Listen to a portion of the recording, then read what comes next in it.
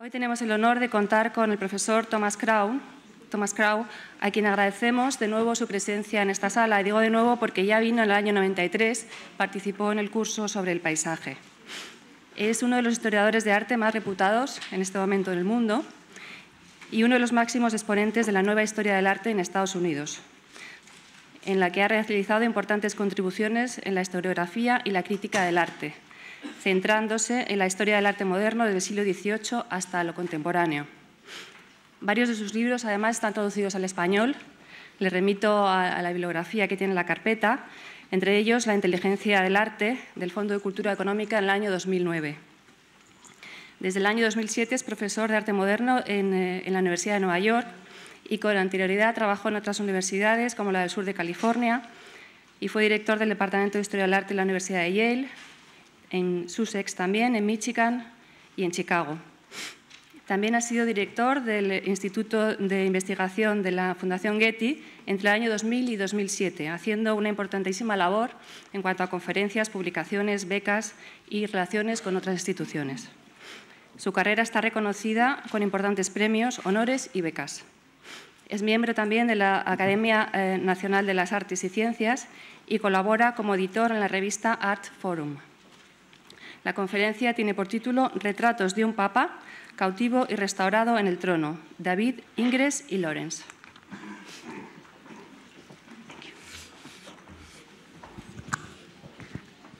Well, many thanks, and I want to express my gratitude to Nuriel de Miguel and to Inés Cobo for arranging to bring me here and being so gracious and interested in my contributing to this cycle of lectures sponsored by the Fundación Amigos of the Prado Museum. I've done this once before, and it's a very great honor to be invited back to do this again.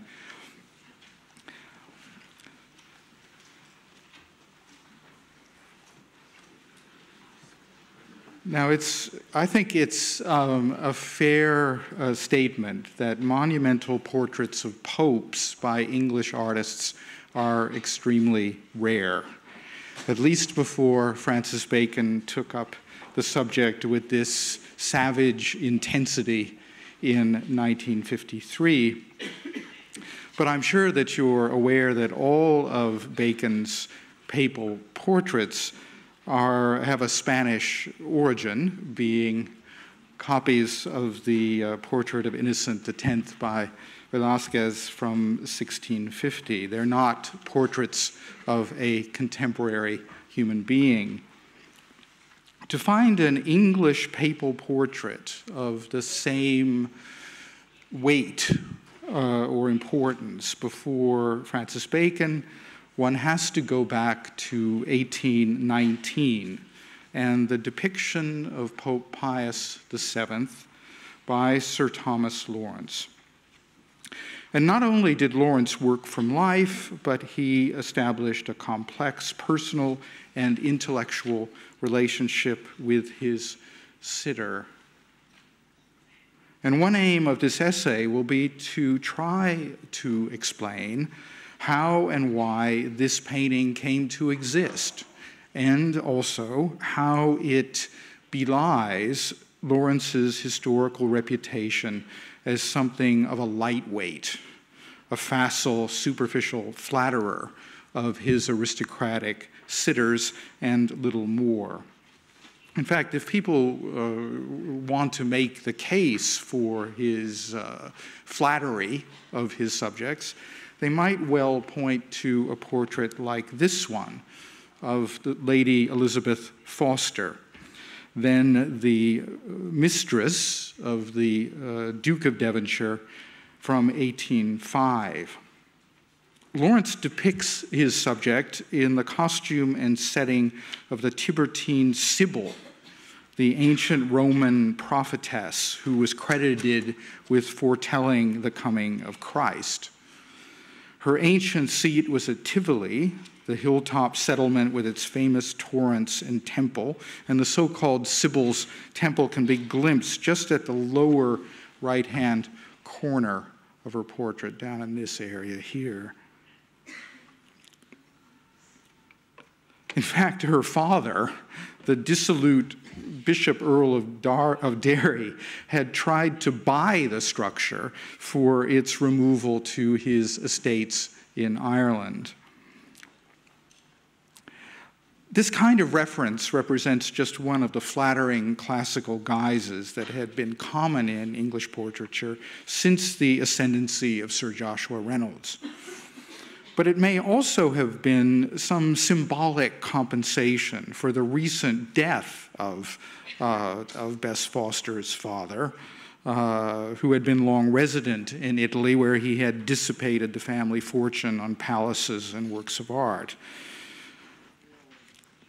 The relative poverty occasioned by her father's waywardness and profligacy helped send Bess Foster, as she was known, into the arms of the Devonshires, both Duke and Duchess alike, with whom she formed one of history's most renowned ménage à trois. The year after this portrait was completed, the famous first Duchess, Georgiana Spencer, died of maladies related to her alcoholism, and Bess soon replaced her as the official Duchess in title. Now, we might see this kind of elevated guise as a standard euphemism for all that compromising libertinism and worldliness of a Georgian figure of fashion. But Bess Foster had some greater claim to this costume than most would have had, having in her 20s undertaken an extended grand tour of Italy, which was unusual for a female aristocrat to do. And a little later, in the early 1790s, she toured the continent in the company of no less a figure than Edward Gibbon, the famous author of The Decline and Fall of the Roman Empire. Following all the despoliations of her father, one could see Lawrence using the imaginative capacity of painting to restore something of what had been taken from her. And restoration is going to become a much larger theme over the course of this talk. And Bess Foster will remain a large part of it. By the time that Lawrence came to paint his Pope in 1819, he would also find the new Duchess of Devonshire resident in Rome, where she would be bound up closely with the papal household, and he portrayed her then in this very fine chalk drawing, simultaneously with his work on the portrait of the Pope. To understand how this set of circumstances came about and how they help explain the achievement of Lawrence's painting, the best place to begin is with the papal subject himself, as his various representations by artists trace an important thread through the history of art. Now, most observers are familiar with the likeness of Pius VII from his prominent and essential position in one of the largest and most populated paintings of the era, Napoleon crowning Josephine, which was completed by Jacques-Louis David in 1808. And the Pope can be seen right there. Now, people most readily think of this famous painting as the coronation of Napoleon, who had declared himself emperor in 1804. But the actual moment that was worked out between the artist and his imperial patron, and here you see Napoleon pointing out the moment on a visit to David's studio, and we see David second from the right-hand side of this contemporary print, was to show the action that followed Napoleon's own crowning when he turned to crown his consort. In David's orchestration of the event, the Pope is made to look on with a kind of vague and irresolute gesture of benediction that really fails even to connect with the direction of his gaze. But that seemingly odd choice condenses a great deal of tangled history between Napoleon Bonaparte and the Roman Church. The self-proclaimed emperor, who was leaving behind his republican title of First Consul of France, saw himself sincerely as standing in a line with Charlemagne. In David's life-size equestrian portrait of the younger General Bonaparte crossing the Alps, the name Carolus Magnus is inscribed in the rock at the immediate threshold of the picture. Famously, of course, Charlemagne had been crowned in Rome by Pope Leo III as Imperator Augustus, the model for a new emperor in the West and protector of the Church. And such was precisely what Napoleon imagined himself to be, just as the young artist Ingres showed him on the imperial throne in a self-consciously Carolingian guise in 1806. But the difference this time around would be that he would not go to Rome seeking the blessing of the Pope, but the Pope would have to come to him, just as he ultimately imagined that the seat of the papacy would someday be in Paris. To this end, he had abolished the anti-clerical policies of the Republic and established the Concordat between the Vatican and the French state in 1801. And here's a contemporary print celebrating this event. In service of that agreement and of Napoleon's declared role as the protector of the Church, the Pope agreed to the humiliating demand that he travel to the imperial seat in order to participate in the ceremony of the coronation. This was in large part on the advice of his indispensable Secretary of State, the Cardinal Ercole Consalvi, whom Lawrence also depicted in 1819 in this portrait, and it's one along with that of the Pope to which we will be returning. Consalvi, who was never really properly ordained as a priest, was much more a diplomat than he was a prelate, who maneuvered constantly to gain maximum advantage out of the inherently weak position into which the papacy had fallen. So bowing to necessity, Consalvi's advice was that Notre Dame would have to take the place of St. Peter's.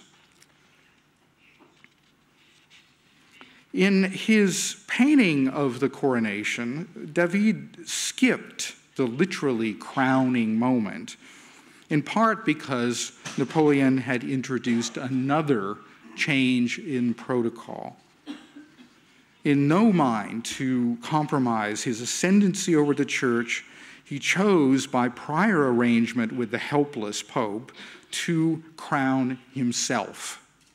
And this is the way that David recorded that moment in a study that he never used.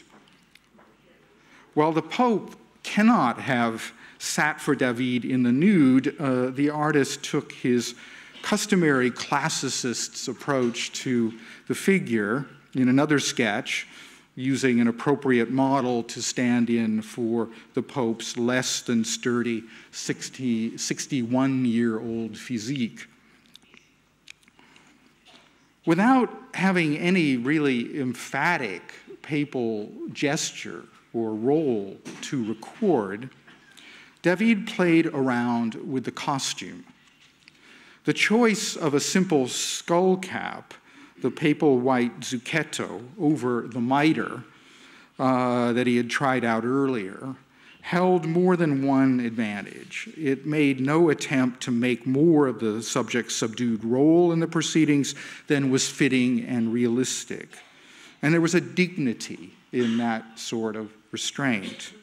It also allowed David to heighten the visibility of the Pope's expression, as is clearer here in an independent painted study that he made parallel to the larger painting, trying to capture the outwardly modest and unaffected presence that so many witnesses describe, and also leaving out the obscuring bulk of the top-heavy mitre.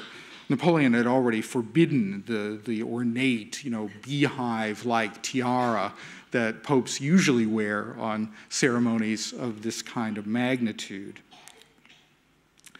Pius VII seems to have had a way of bonding with artists, and he sat for David a number of times, both for the composition of the Coronation of Josephine and for another independent portrait. Now, we don't actually know who commissioned this portrait. It never arrived in the possession of the Pope himself, and Napoleon never made a claim to it, though the original version did find its way into the Musée Napoléon. But David thought enough of it to keep a further replica with him throughout his life, so that even when he was sent into exile after 1816, when the Allied powers of Europe deposed Napoleon, and David was in danger even of execution as a regicide, as an anti-clerical, he kept the portrait of the Pope, and we see it here in a print portrait from that time, from David's old age, when he chose to have himself represented with the papal portrait at his side. And he had a number of these portraits of people who meant a lot to him, with him in Brussels at the end of his life, including the Abbé Sieyès, who was responsible for the incendiary pamphlet, What is the Third Estate, that helped launch the French Revolution back in 1789, and would seem, therefore, to be at the opposite pole of ideology from the Pope, whose authority anchored the divine right of kings. When David's bust-length portrait went on display in Paris, it was very successful, but there was comment that the Pope seemed uncomfortable in both his pose and in his costume. But the expression on the face and in the hands was masterful. But I think that disparity would have been David's explicit intention. The evident lack of comfort allows a separation of the man from the role, which David is at pains to achieve without slighting the office. A preparatory drawing shows a more momentary and engaged expression on the face, as if the subject were speaking, while the painting, by contrast, shows a figure where the slightly hooded eyes have become more open and observing, removing the unforced solicitude that brings the papal presence in the drawing down to something like an egalitarian human level. Though the slight smile that's traced on the lips in the painting, I think, retains something of the unforced immediacy of the study. The Pope's slightly lost appearance also points to the physical fact of his small stature and slight build. As the Cardinal Chiaramonti, he hadn't not been among the leading candidates in 1799 when Pope Pius VI died while a prisoner of the French. At this conclave in Venice, rather hastily organized because of the general turmoil in which the Italian peninsula found itself under the warfare of the young Bonaparte,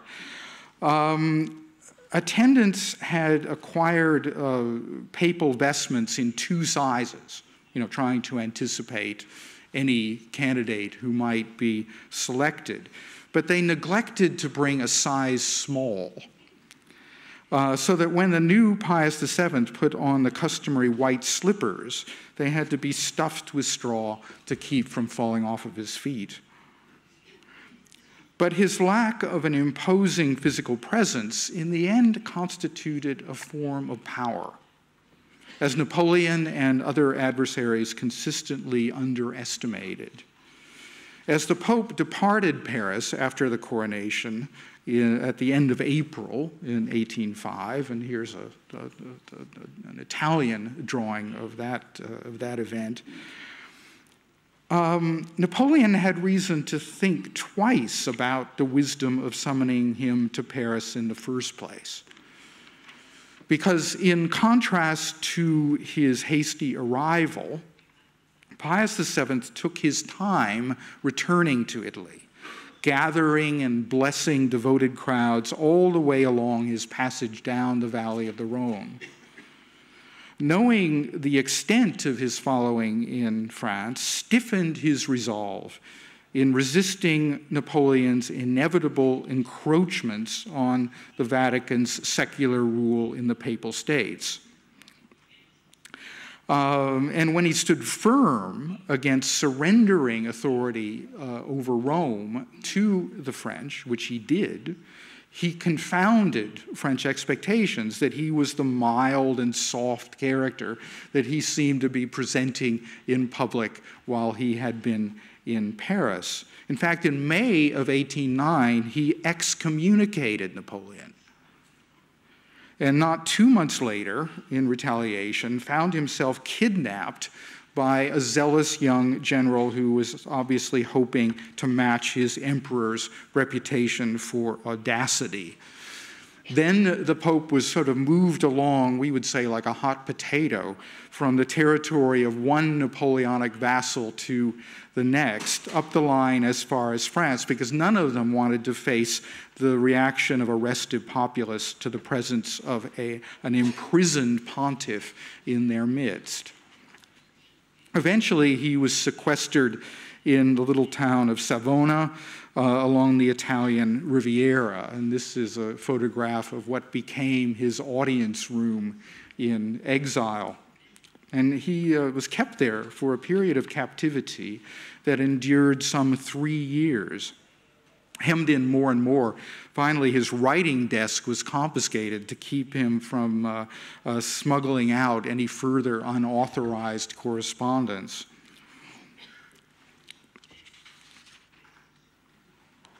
But after, a quick trip back to Fontainebleau and then being returned to Savona, suddenly, on May 24th of 1814, he was finally back in Rome.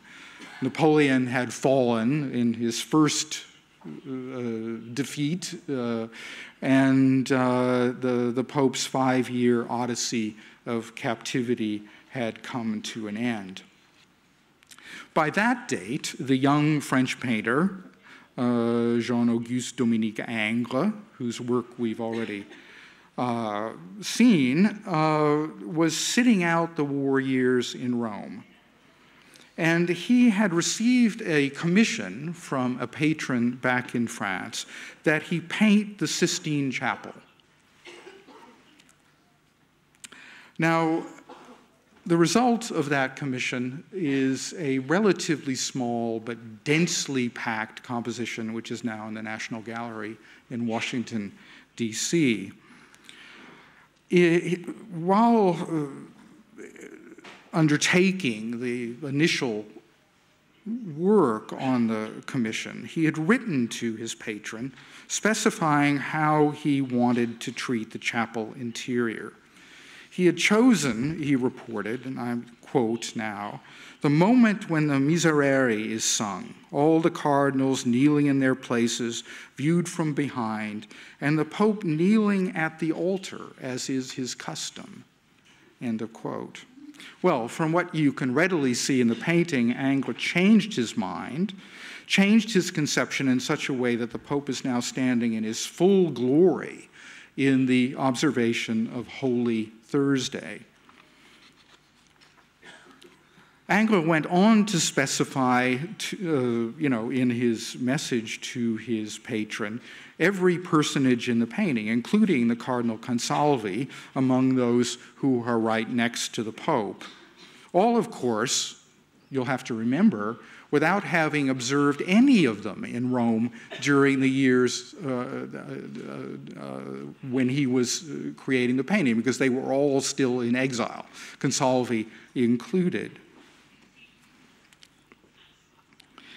He relates to his patron that he'd chosen to dress the Pope in white, quoting, "for the effect of my picture, having no other way to draw the light to him." But he nonetheless feels that he remembers seeing all the dais and the Pope dressed in that color. His words again. He told his patron that he should place it in the big, annual Salon exhibition in the Louvre under the title Interior View of the Sistine Chapel, Pope Pius VII Conducting a Service. Now, it's interesting that Ingres is writing these instructions only 2 days after the return of Pius VII to Rome. So in a way, his painting, though being conceived in a vacuum of experience, had come to life before his eyes. And he tells his patron, don't identify any of these people too precisely, as if he didn't want to be held too closely to what the facts of the matter would now, evidently be.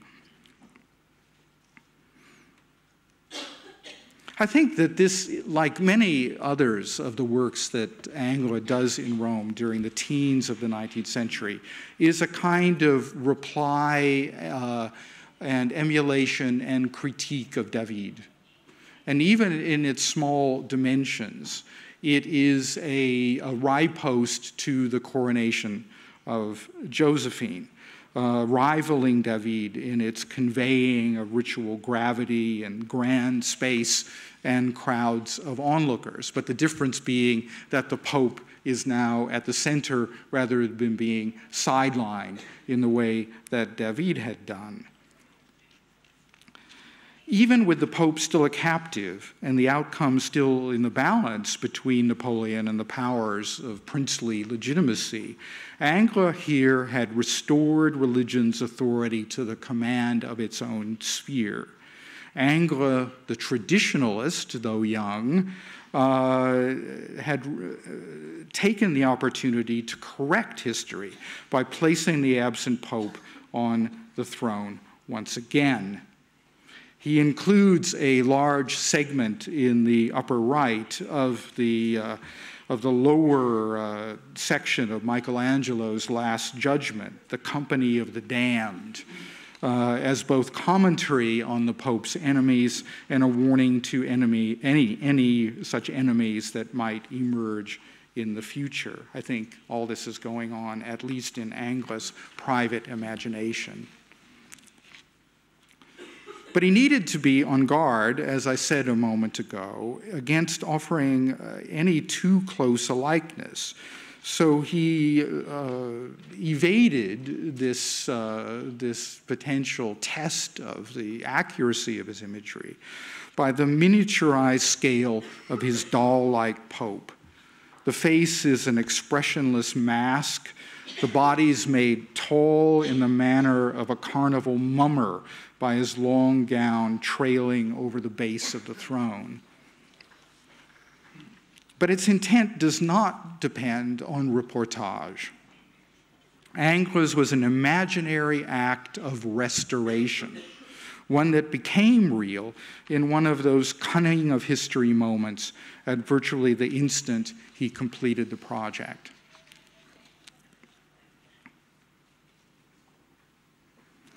Now, Ingres conferred this dignity on the Pope in a way that was virtually invisible in Rome. He was not a public person. The painting did not have a public destiny there.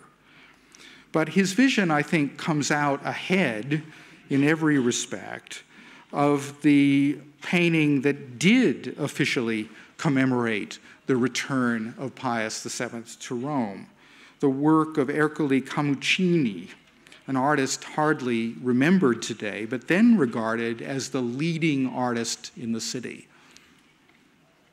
Lawrence, Thomas Lawrence, our main subject, I'll bring him back on stage now, offered a shrewd assessment of the qualities of Camuccini's portrait in a letter he wrote in 1819 to a friend back in England, the artist and diarist Joseph Farrington. He's sort of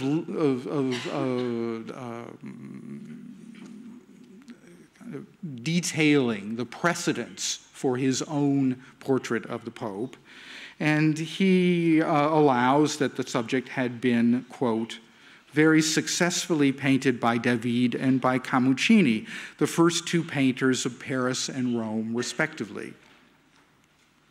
The reputation of the former you will well know, and the latter is an able artist, and from his character and manners deservedly esteemed.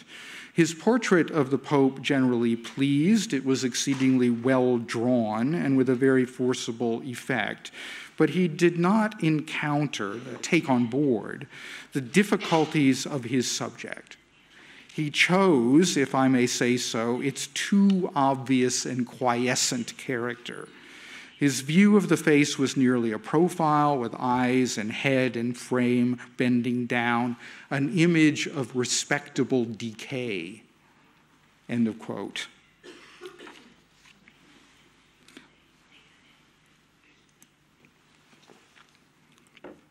Despite the politeness of Lawrence's phrasing, the final verdict is really a damning one.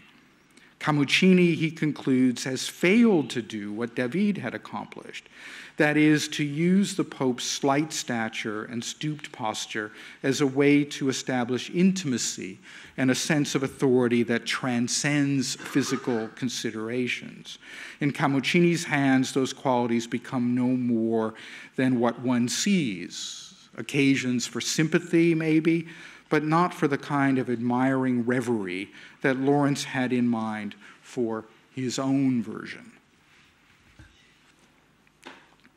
This was the one that was meant to trump them both, trump both David and Camuccini at the same time. And these are Lawrence's words again, which pick up from the same passage.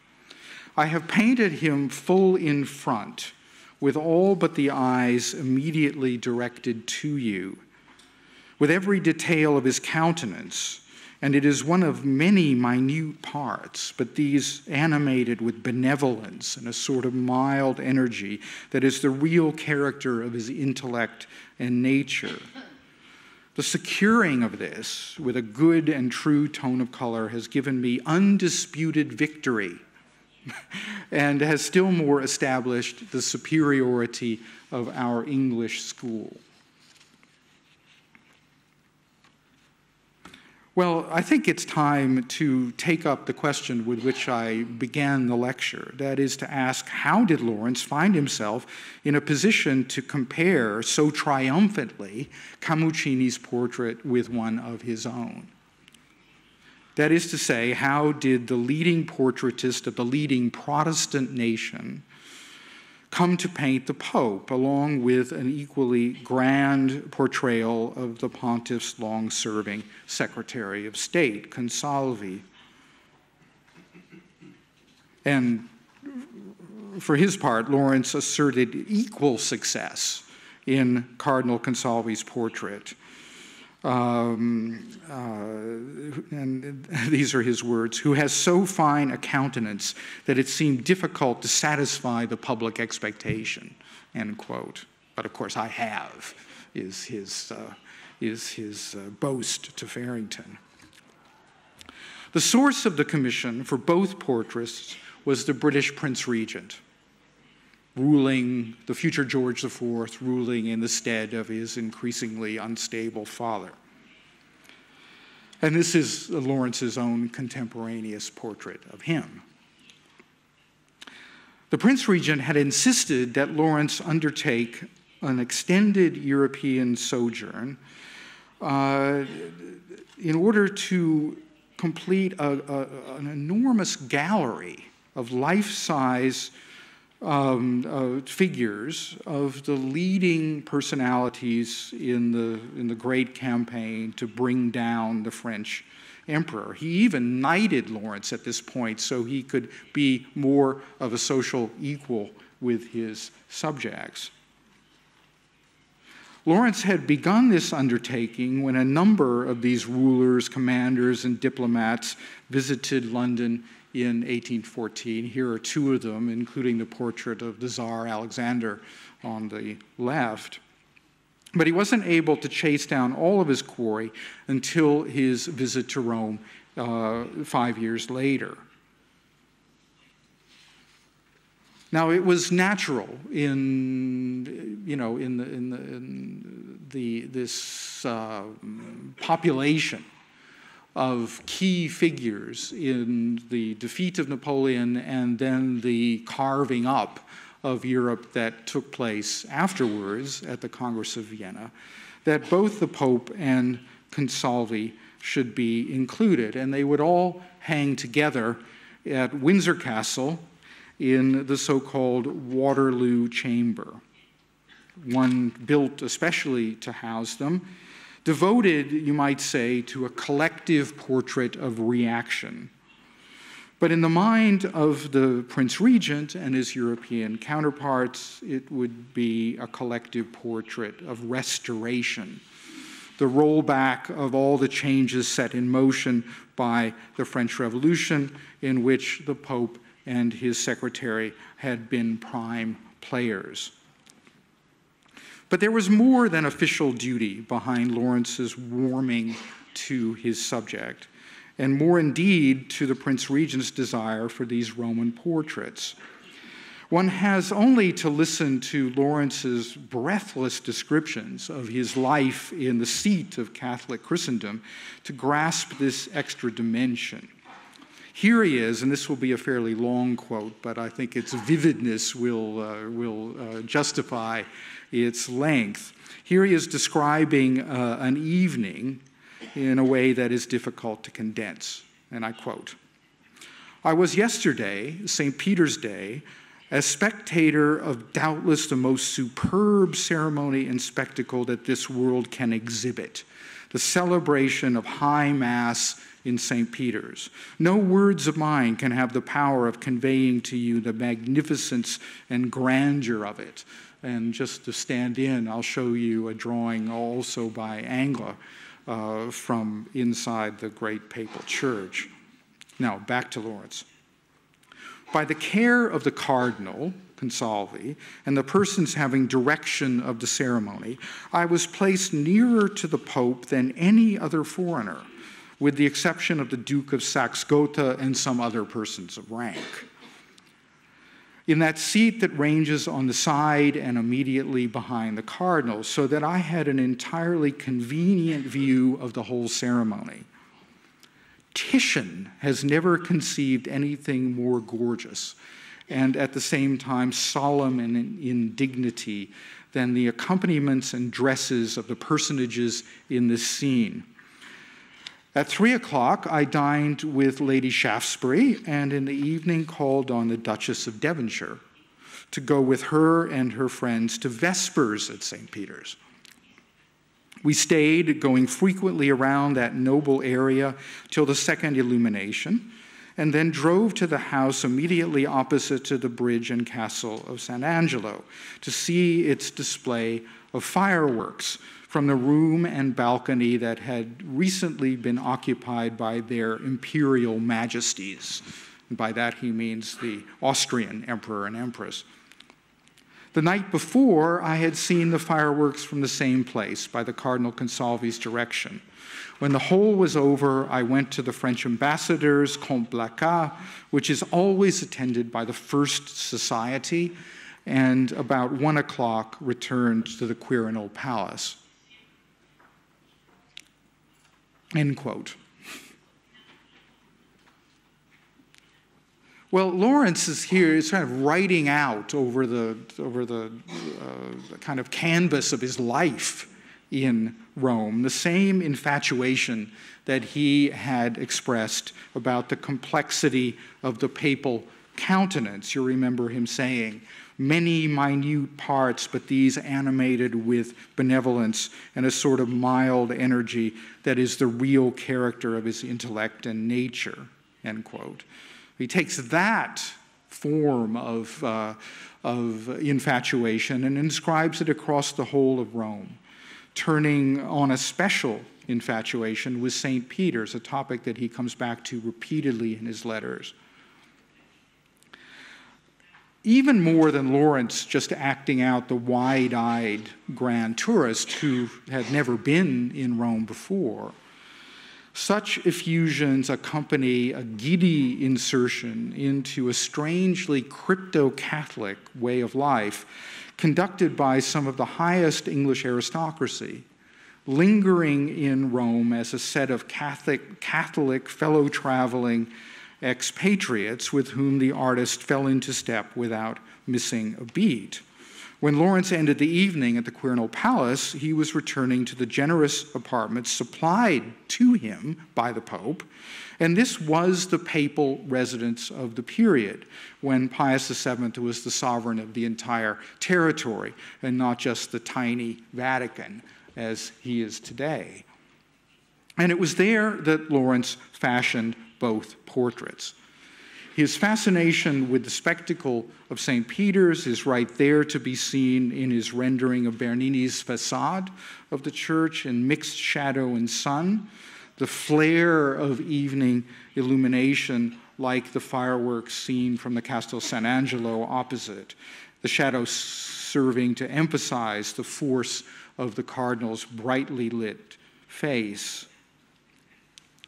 The Duchess of Devonshire, with whom we began this evening's talk, was the Cardinal Consalvi's closest companion at the time.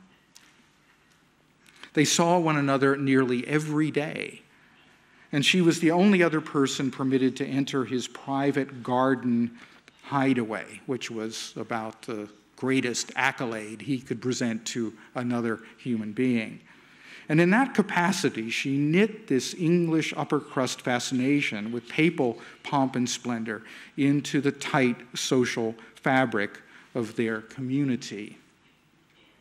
Both her stepson, the sixth Duke, and the French writer Lamartine called her the uncrowned Queen of Rome.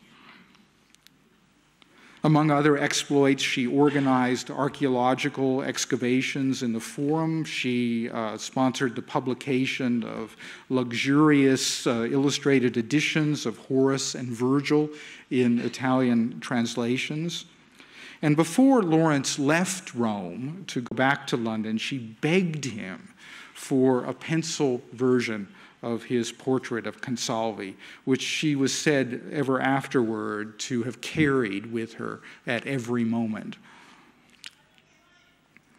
Both of these angels were watching over Lawrence. As Lawrence wrote to Farrington, quote, "The Cardinal Consalvi told me, with apparent pleasure, his pleasure in a highly courteous nature of communicating pleasure, that when proposing to the Pope the introduction of foreign ambassadors on the usual day, His Holiness desired that it might be changed, as he had engaged to sit with me. As the Cardinal himself remarked it as a compliment to me, it is not boasting to tell it to you." End quote. And "not" is capitalized in the letter, as he, of course, boasts, almost without shame. And Lawrence was not, in other times and places, modest about his achievement. He wrote to a female acquaintance in June 1819 that, quote, "No picture that I have painted has been more popular with the friends of its subject and the public than my portrait of His Holiness. And according to my scale of ability, I have executed my intention, giving him that expression of unaffected benevolence and worth which lights up his countenance with a freshness and spirit, entirely free, except in the characteristic paleness of his complexion, from that appearance of illness and decay that he generally has when enduring the fatigue of public functions," end quote. Now, the theme of Pius VII's frail physique has dogged public perceptions over his entire realm, and I've cited quite a number of them over the course of the talk so far. Where David, however, had turned a putative deficiency of command into a sentimental advantage, Lawrence claimed to have overcome his subject's weakness through sheer artistic alchemy. But he didn't rely only on his way with the subject's face and hands to ensure his work's success and to make certain that it carried the right set of meanings back to his own sovereign. Lawrence had absorbed, whether he knew the anecdote or not, the wisdom that had been offered by Bernini to Louis XIV, when Bernini traveled to Paris to sculpt the portrait bust of the French king and to offer his designs for the renovation of the Louvre. He said to Louis XIV, "The portrait is limited to mere exterior likeness, but the plans for the Louvre, his plans, were the portrait of the king's soul. The grand schemes of the king," he said, "are the portrait of his soul."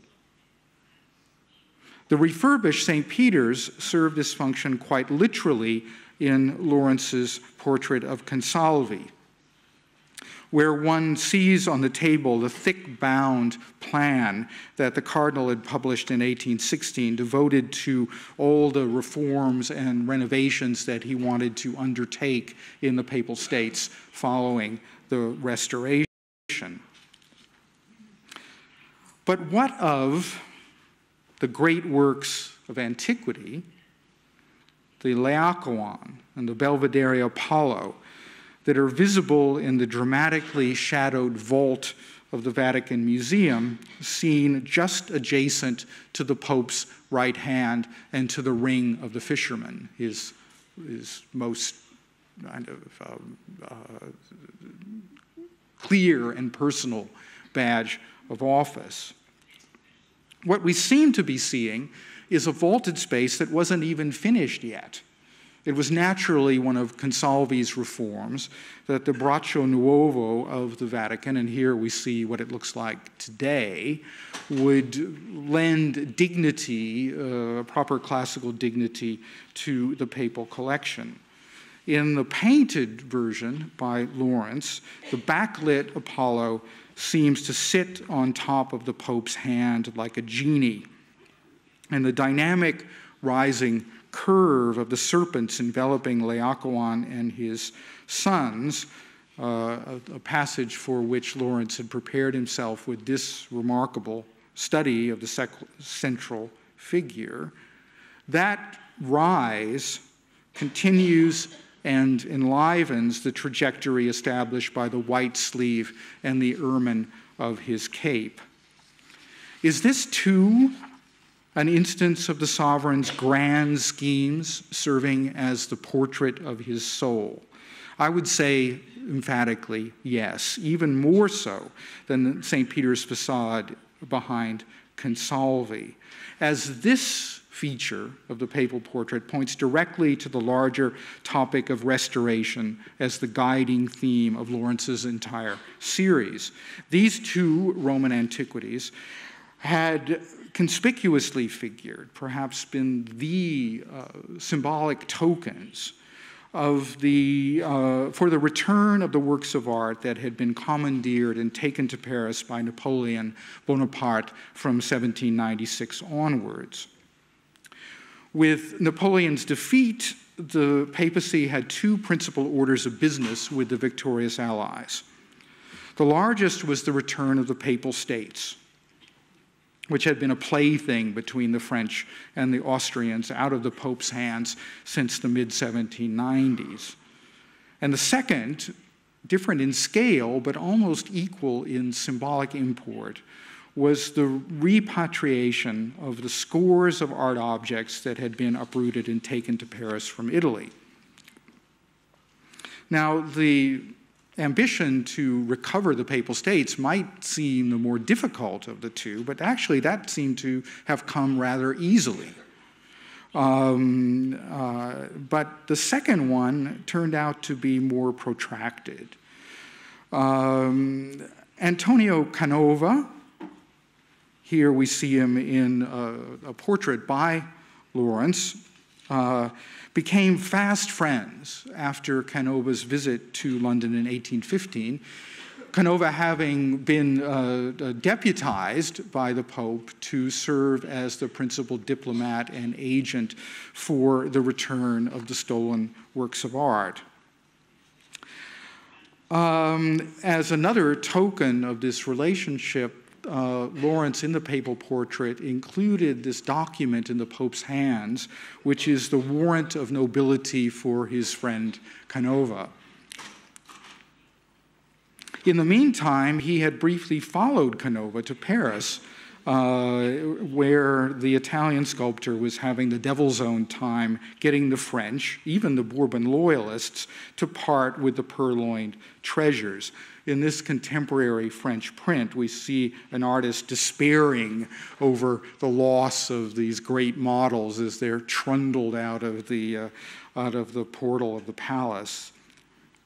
Every obstacle was being put in Canova's way, however, and little support was forthcoming from the Central European powers. But in a short space of time, Consalvi and Pius VII, in a startling reversal of their recent fortunes, found themselves with both territories and the majority of the Italian art objects restored to them. And the principal mover behind both policy successes was none other than Great Britain. Lord Liverpool, and secondarily the Prince Regent, who had no desire to see the Austrians back in a dominant position in Italy, and pushed for the artwork's return for, well, what reasons? Why would they have been so motivated to apply pressure to bring about this key symbolic act of restoration? Well, the Duke of Wellington probably had a big role to play. He'd come out strongly in favor of repatriation as a way of diminishing French attachment to their former glories, which he saw as having fueled Napoleon's return in the 100 Days and the necessity for the second defeat at Waterloo. In any event, the Prince Regent, following Wellington's lead, personally overcame the largest practical obstacle in the way of the enterprise. That was the sheer cost of the freight, which he guaranteed to pay. And he didn't demand any of the works in recompense.